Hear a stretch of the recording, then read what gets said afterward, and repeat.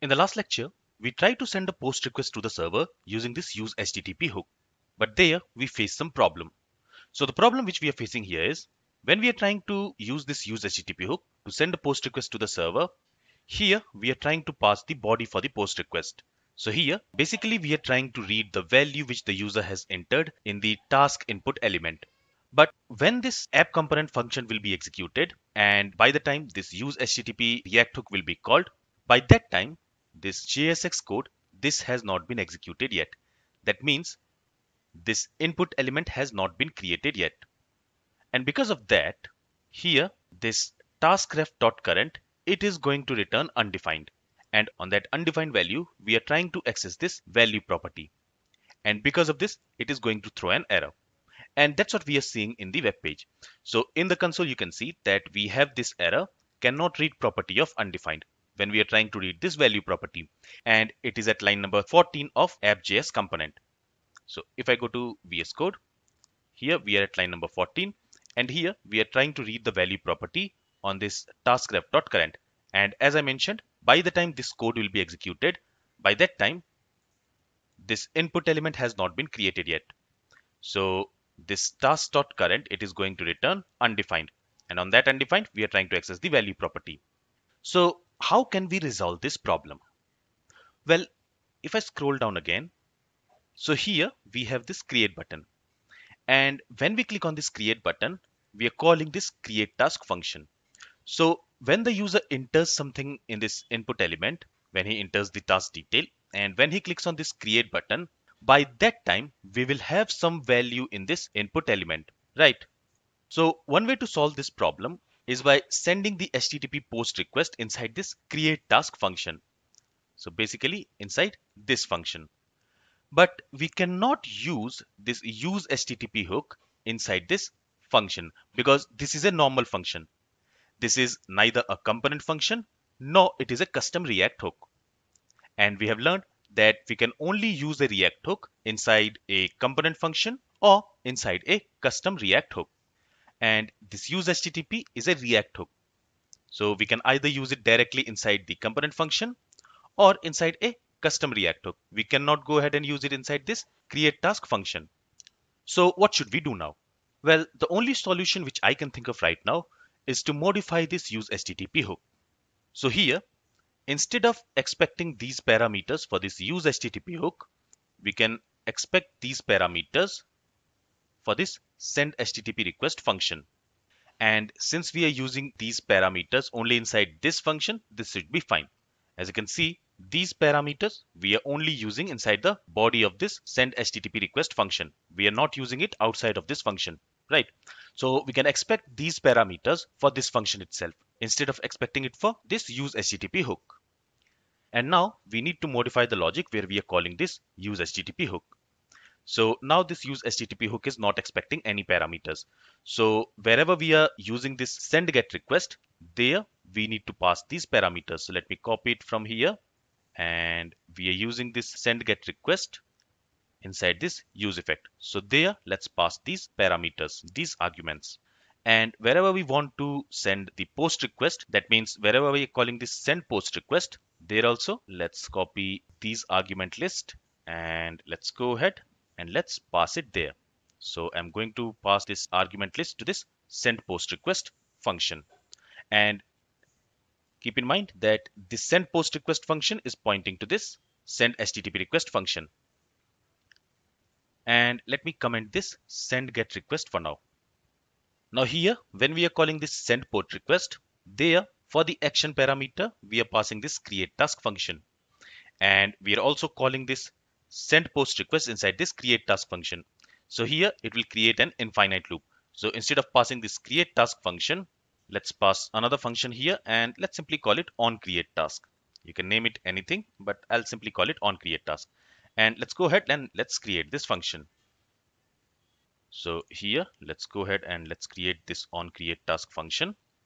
And this function is going to receive the response data. So let's call it data.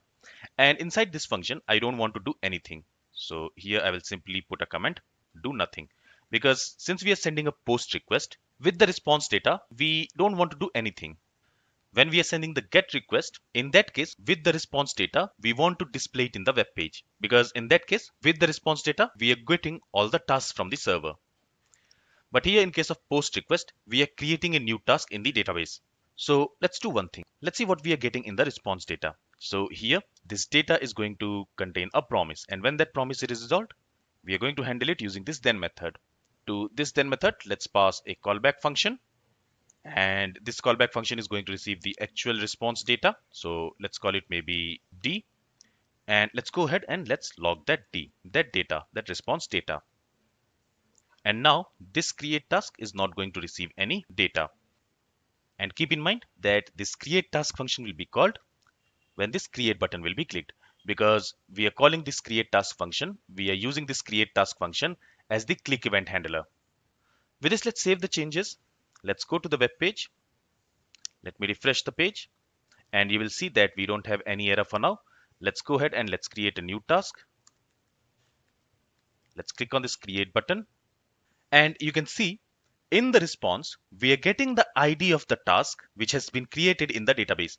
So with this ID, this new task will be created in the database. If I go to the database, you can see with that ID, a new task has been created and we are receiving that ID in the response.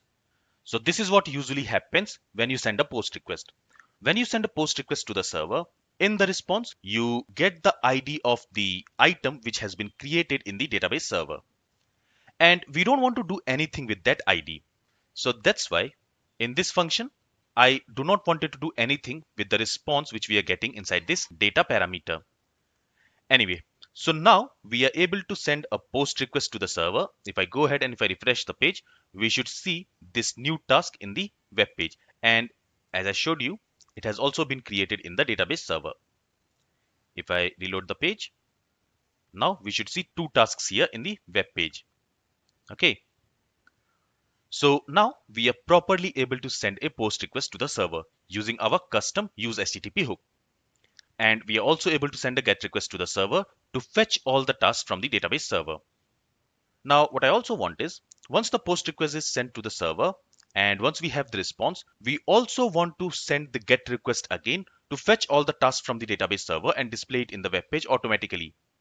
Currently, what we need to do is, once we create a task, we need to reload the page in order to see all the tasks in this web page.